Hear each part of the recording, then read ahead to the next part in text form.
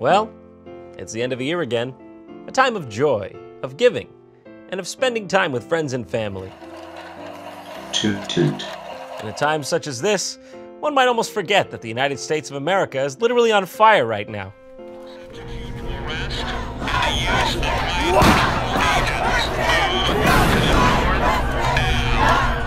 Don't worry, Jacques. Soon God will exact his revenge upon us for our imperfections. A present? Well, Jacques, is this for me? Stop. You shouldn't have. Oh my gosh, is that a Tim Allen sweatshirt? Jacques, surely I'm dreaming. I will not be an accessory to your crime. I'm perfect! I'm finally perfect! And hey, you know what this sweater reminds me of? You guessed it, the most celebrated Christmas film of all time. Christmas with the Kranks, starring Tim Allen and Jamie Lee Curtis.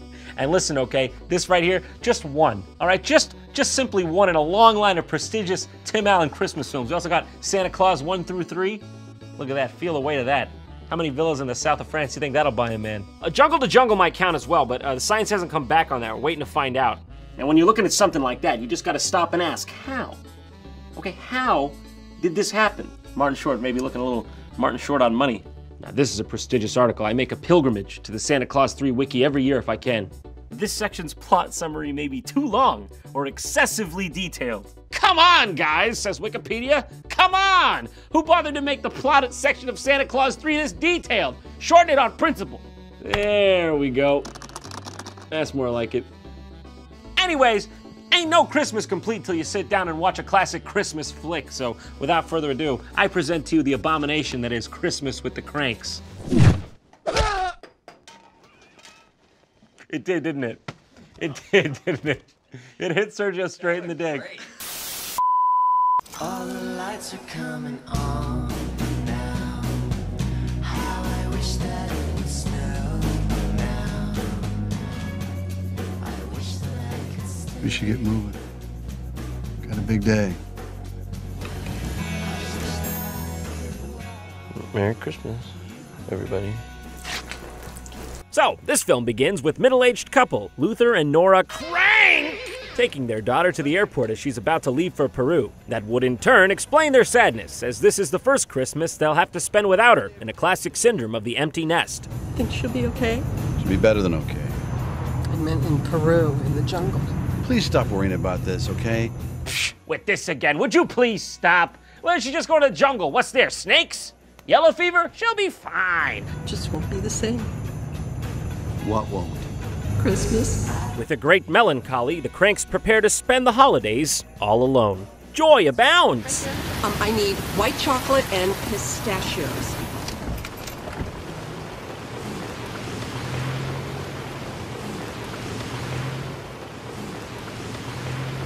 What are you looking for, Tim? I didn't bring the umbrella. Didn't bring the umbrella. Oh, I need that stuff from Chips. Still needs the stuff, Tim. I didn't bring the umbrella. Didn't bring the umbrella. Well, I still need it. You said that already. Been over this? Done this? Okay, look, you stay in the car and I'll get him. go. So, because Mrs. Krank needed some pistachios, Tim's dirty ass is about to go through the wash. And that's basically where we're at with this film. Hey, but at least we get to see Tim Allen do the funny face. Getting wet is annoying. You could use an umbrella! I just need some white chocolate. Good point, Tim. You didn't get the white chocolate.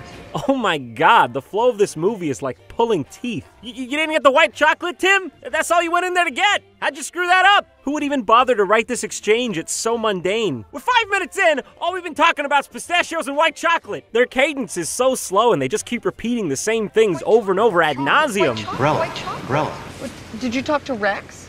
Who's Rex? Who's Rex? Come on, tell us. The butcher. The butcher.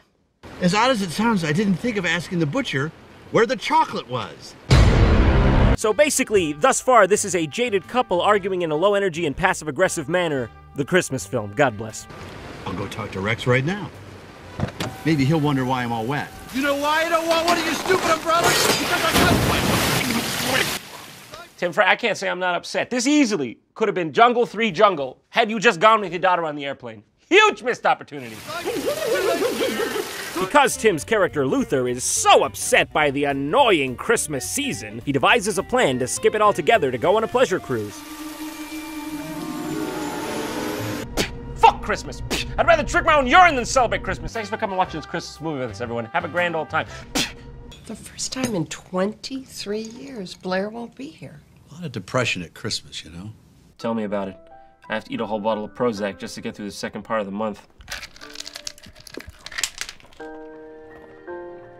I would just love to forget about it. What are you looking at? Why are you looking at me like that? If you keep doing that, I'm gonna have to call the police. I think it's a form of harassment. If Tim Allen looks at you like this, I think we're gonna need legislation. This problem ain't gonna fix itself. Tim's rape stares apparently work their usual magic as Jamie Lee Curtis gets so hot and bothered she wants to make whoopee right there on the table. Luther, it's not even Saturday night. It's not even Saturday night, you know? The night we literally apparently schedule having violent sex on the dining room table. Have an idea. Yeah? Just let it be known that I never asked to see Jamie Lee Curtis that truly sexually aroused by Tim Allen. Yeah? But I got it anyway. Hey, careful what you wish for. They should be saying careful what you don't wish for. Yeah? That! What are you doing? Sit down. Apparently, though, Luther didn't have the hanky-panky in mind, as he was just excited to reveal his genius scheme to skip out on Christmas and go on the cruise. He's so horny at the idea of fucking off, he tells her to fuck off. Sit down. Button up and sit down. Jesus Christ, man, let her down easy. We spent $6,100 on Christmas last year, with precious little to show for it. Luther explains that the previous year they spent over $6,000 on the holiday season. He argues that they may as well use the funds this year for a vacation to the Caribbean and skip out on the whole process altogether, actually saving money in the process. It's like I said, worst thing about Christmas, having to sit there and do Christmas, huh? Oh, well, what a boring stinker that is. Where's my goddamn eggnog? Joke's on you, stupid bird. Eggnog is poisonous to birds for various reasons. We skip Christmas. Well, we can still give our charitable donations to Children's Hospital and of course, the church. Now, this is where things start to get weird. I'm not sure if the writers were just out of touch or trying to get the target demographic of 75-year-old couples from the Midwest, because just after Nora's sexy episode, she starts to make a big stink that she can't go on the cruise unless they make a donation to the church. You're gonna let a lousy $600 stand between us and a Caribbean cruise?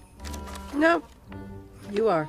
All right, look, I'll match last year's contribution to the church and to the hospital, but not a penny more. Oh, thank God, the church! Matching contribution to the church! Can't live without that! Glad we resolved that plot point in literally 20 seconds between two scenes. I think this movie might just be a webcam live feed of a real couple's life.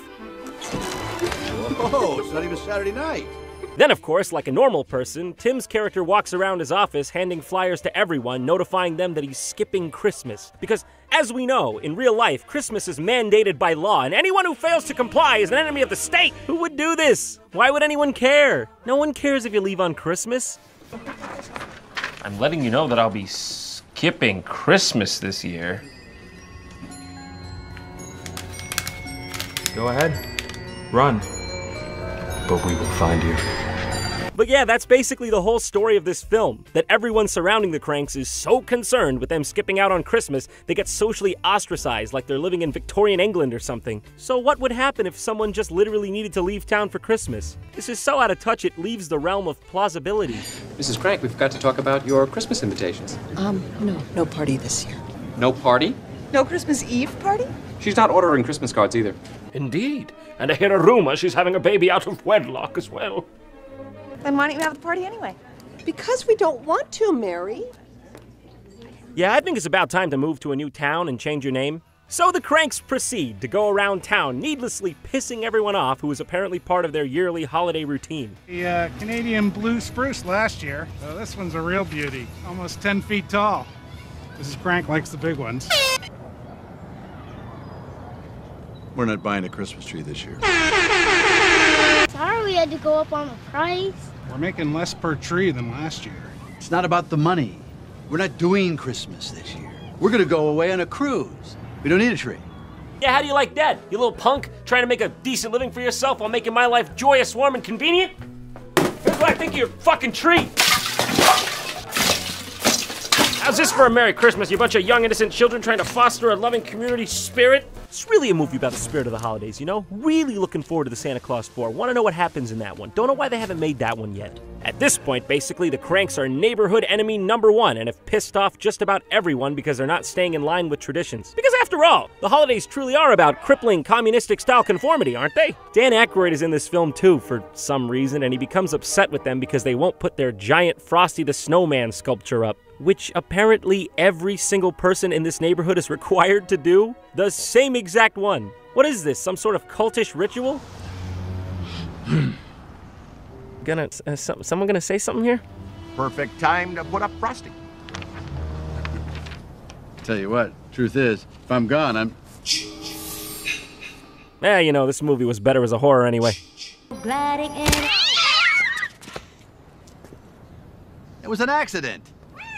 What? The cat'll grow a new spine, who cares? I think this movie may actually be a masterpiece. You know, it's got an American Psycho thing going on. It's as if the protagonist is actually the antagonist, and you just find that out as the movie goes on. It's brilliant, really. Luther is just the most irredeemably horrible person of all time, but the way the film portrays it, you'd think the writers would want you to sympathize with his plight. But then as Nora tries to leave the neighborhood, the conformist Nazis in her town try to physically force her to give up the snowman they want from her, slowly turning the movie into a Mike Myers nightmare in what I can only assume is a throwback to Curtis's earlier works. Nora, stop the car. Stop the car. Please, listen, hey, don't do anything you'll regret. Now, please. But look, it's okay, because shortly thereafter, Tim shows off colorful underwear in his local Irish pub. Woman's bathing suit? Nope, got my own. I don't really know. But at this point, I'm numb to it. There's no way we are wearing these on this cruise. These aren't for the cruise. Then what are they for, Tim? What are they for? You know what's odd is when an Irish pub serves fish tacos. I don't get that. You're a simple man, aren't you? Apparently, Luther got the bathing suits to go to a tanning parlor pre-cruise, so they could look, you know, their best for the cruise. Nora, on the other hand, is apprehensive. Dear God, this should be outlawed. Feel it. I know what I feel. And then, of course, Nora's local pastor shows up to see her naked boobies, as one does. Because comedy. Back at home, Luther brings in the local paper to show Nora, and they've made front page. Because apparently the only thing this town has to worry about is what the Kranks are up to. But this is the final straw for Nora. As if the Orwellian nightmare she's been living in wasn't enough. She decides to throw 2 fingers up and enjoy the idea of the cruise after all. Oh, sorry I'm late. Hey, what's wrong? My cancer's back for the 3rd time. What is this bombshell about cancer? What is this movie? A comedy? A drama? A horror? A satire? Undiscovered Shakespearean classic? The tone of the movie is never consistent. One minute it's goofy, the next minute it's terminal illness. How do you think this photographer got the shot? Well, he climbed up. On your roof? Yeah. Well, why did you do that? I don't know. Walt? I just heard about Bev. I'm so sorry. How's she doing? Remarkably well, you know, in good spirits. If there's anything we can do, let me know. Thanks. I really appreciate it. I'm very deeply, truly deeply sorry about the cancer diagnosis. This is the best film ever made, folks. It's just that simple. So at this point, the film takes a turn, as Luther and Nora's daughter, who left for Peru at the beginning of the movie, calls and says she'll be making a return for Christmas with her new fiancé after all, foiling Luther's plans of the trip. The next bulk of the film is just slapstick nonsense of them scrambling to get ready for the Christmas party they weren't ready for. And it even includes a funny ham gag and real child abuse. To infinity and beyond! Don't hurt that child, Tim. You still have another 30 years of Christmas films to make. You can't make them in jail. Unless you're making Christmas with the Kranks too. Luther gets a perforated rectum. Don't be silly, Tim. Leave that child alone for your own good. Come on!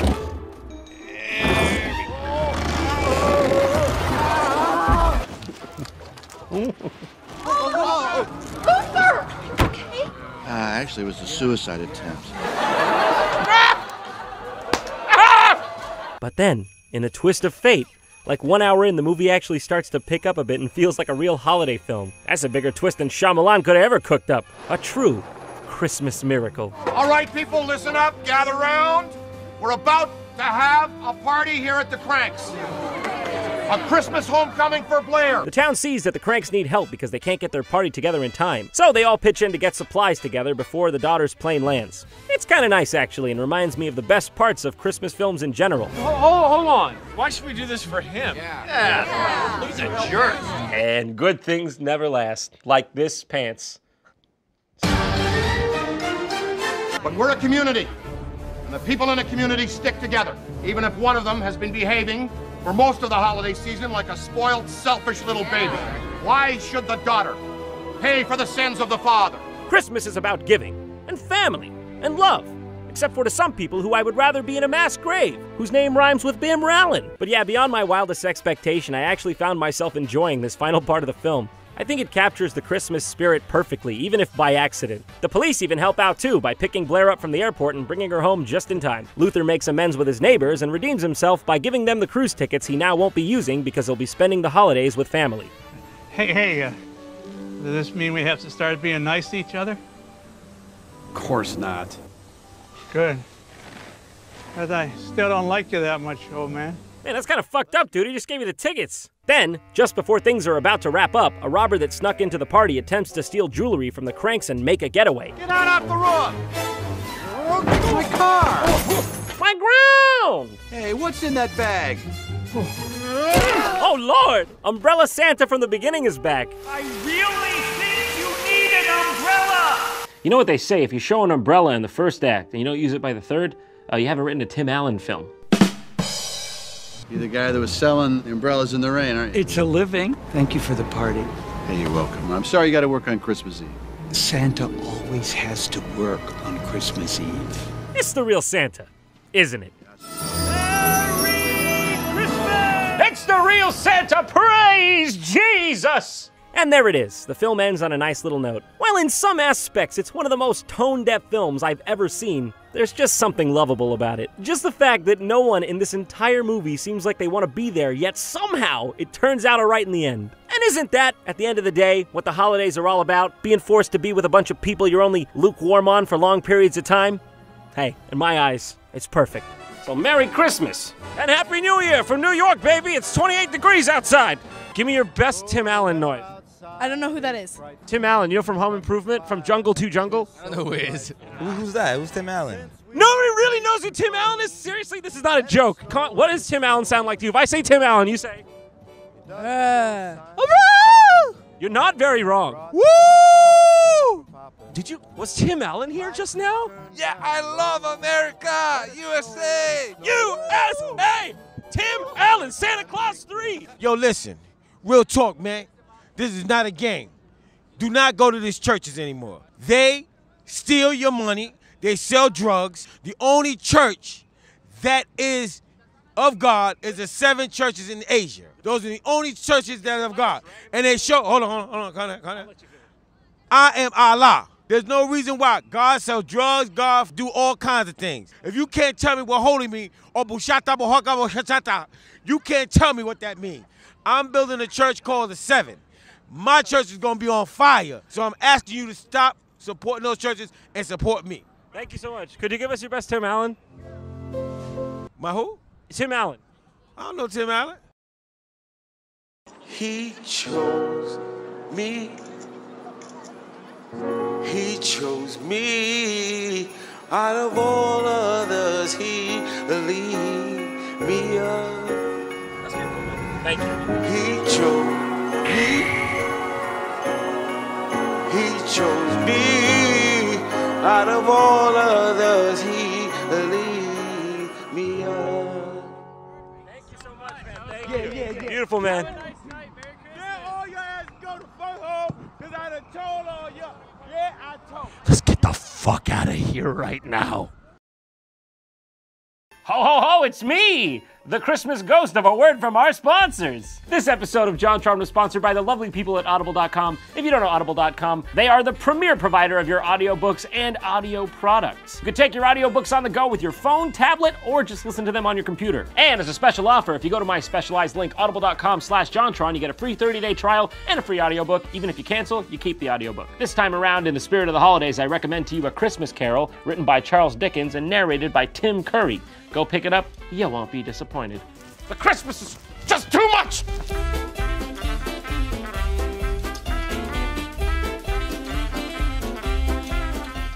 Ever seen Home Improvement? Oh, yeah. Jungle to Jungle. The Santa Claus. Do it again. That's what he does, like, funny shit like that. Yes. Don't he do some funny shit like that? Yeah, that's it. Yeah. I know what you're talking about. That's Tim Allen. Can you give me your Tim Allen noise? I still don't know who Tim Allen is. You still don't know who Tim Allen is.